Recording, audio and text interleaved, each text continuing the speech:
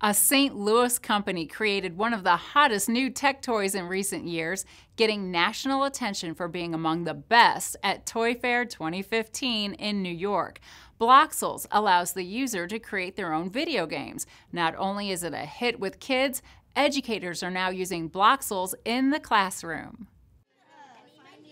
With paper and colorful markers, Gretchen Schuster is using the Bloxels brainstorming kit. This is where the storytelling magic begins. My character is going to be a rainbow, and then the enemy is going to be a raindrop, and it's going to be raining, and you have to try to dodge the raindrops. Then, using colored blocks, Bloxels game board sets the stage for technology to bring the students' creations into the online world of video games using the game's app.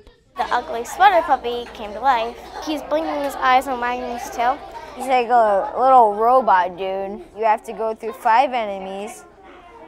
You can collect all the coins. I wanted to be a video game designer before, so this lets me express what I would like to make. This is the age when Bloxels creators Rath and Josh Stevens were introduced to video games. As childhood friends, they talked about how they wanted to make their own.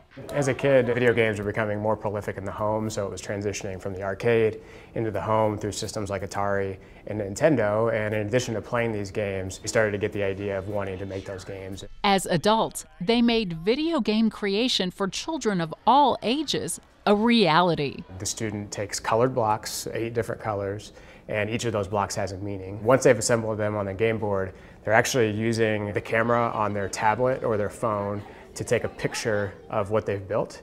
And our technology recognizes the colors using optical character recognition to recognize what those shapes and colors are, and ultimately turns that into data that's imported into our video game creation engine, which allows them to build and play the games using the Bloxels Builder app. Rath is now the CEO of Pixel Press. Here he is at Toy Fair New York 2015, making Bloxels known to the world as it's ranked among the fair's best. Soon it would be on store shelves of major retailers.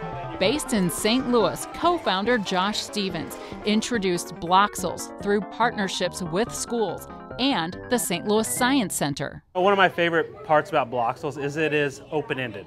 Whatever story you want to tell, you can tell. And when you get in a room full of kids today, a week from now, a month from now, every kid has a different story to tell. So we wanted to give them a spatial, or sometimes called kinesthetic, way to create this content and ultimately bring it to life. With continued success, teachers became big supporters. We had a good bunch of ambassador teachers that saw the power of the tool right away. Bloxels is finding its way into schools as Pixel Press creates Bloxels EDU, offering building blocks for curriculum through its education initiative.